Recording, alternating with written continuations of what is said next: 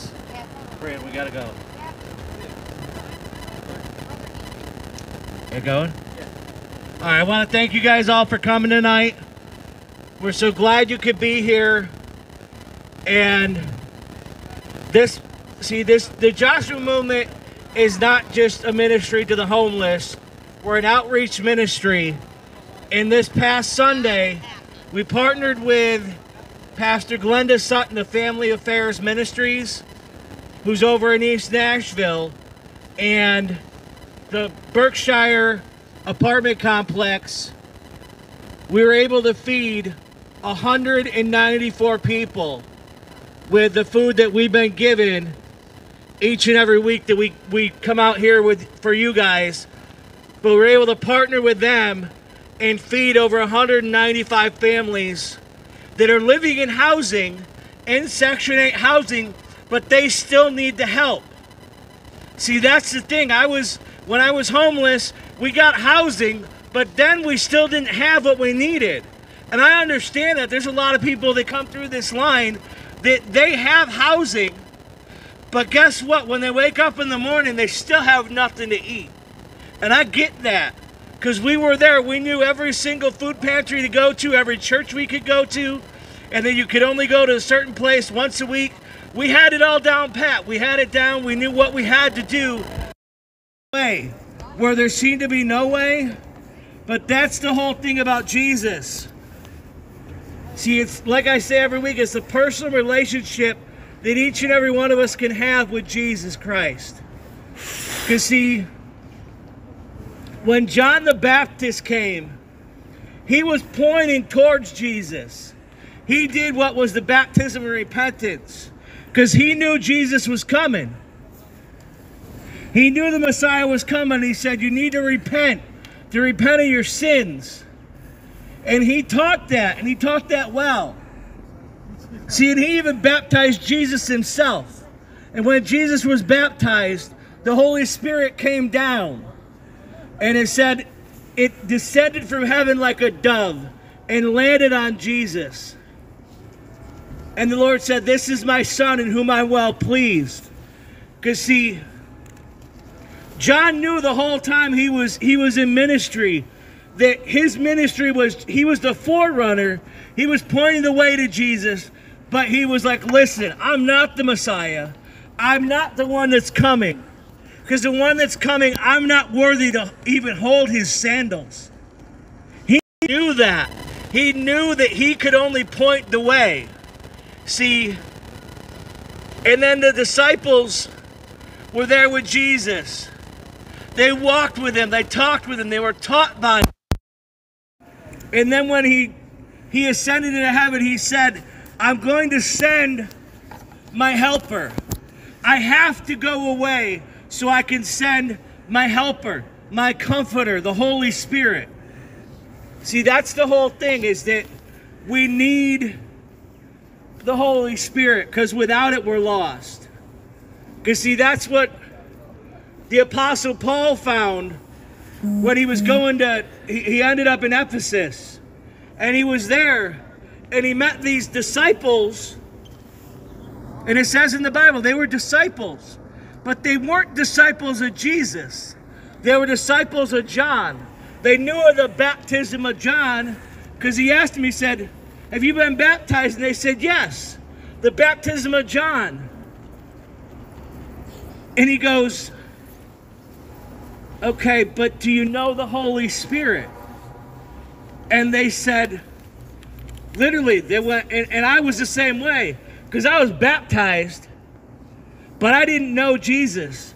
I was walking around like those 12 men in Ephesus that had been baptized because they knew it was the right thing to do and they repented of their sins, but they were still walking around lost, because without the Holy Spirit, we're still not fully in Christ Jesus. And that's the whole thing, is that personal relationship. And there was a man named Apollos that was there, and he was preaching and he was teaching on the baptism of John and pointing the way to the Messiah, because that's what he was taught. And two people were, that were filled with the Holy Spirit, filled with the Holy Ghost, they pulled them aside and said, listen, you're preaching right, but you're missing one thing. The most important thing here on this earth, which is the Holy Spirit. And then he became one of the most amazing apologetic teachers about the baptism of the Holy Spirit and about pointing the way to Jesus Christ himself. Because see, when those men met Paul, he said, listen, I need you to understand that you got partway there, but he only could teach you that Jesus was coming. I know who Jesus is, and I'm going to teach you about him, because he's the way, the truth, and the life, and the only way to the Father is through Christ Jesus himself. And he showed those men that, and they were baptized in the Holy Spirit that day. And that's possible for every single one of us who believe in Christ Jesus. And it's that personal relationship that you can have, that you're afforded because of the work that was done on the cross, because Jesus shed his blood for each and every one of us, for our salvation, for our healing, and for eternal life. Because that's what it is, the eternity with Christ Jesus. That's why we're out here each and every week. Yes, we want to bring you food, but we also want to bring you the Word of God, which is it's literally the manna from heaven. It is the only way that you're going to get that personal relationship with Jesus, is to get in the Word of God and to look it up yourself, and to come to the realization that it's the living Word. It's alive. It's still alive. It's the same Word that was written, that was preached by Jesus and the disciples. It's possible for each and every one of you to have that personal relationship with him. And I just want to say thank you to the people that have sown into this ministry, because we got an amazing donation this past week that allowed us to be able to get stuff we desperately needed for you guys. And it's the way that this ministry runs. It's the only way it runs, is through donations from people that God puts it on their heart to sow into this ministry. That's the only way we keep going.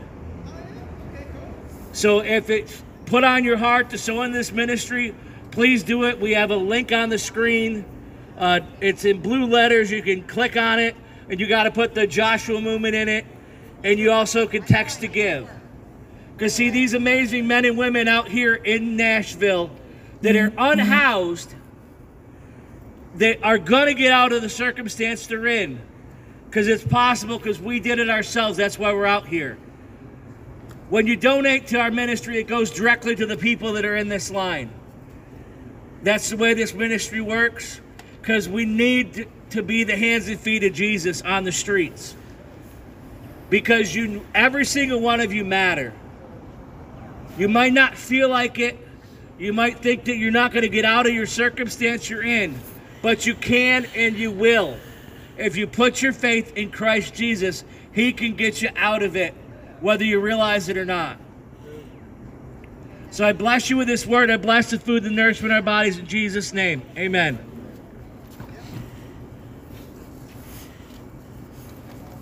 Thank you. Amen, brother.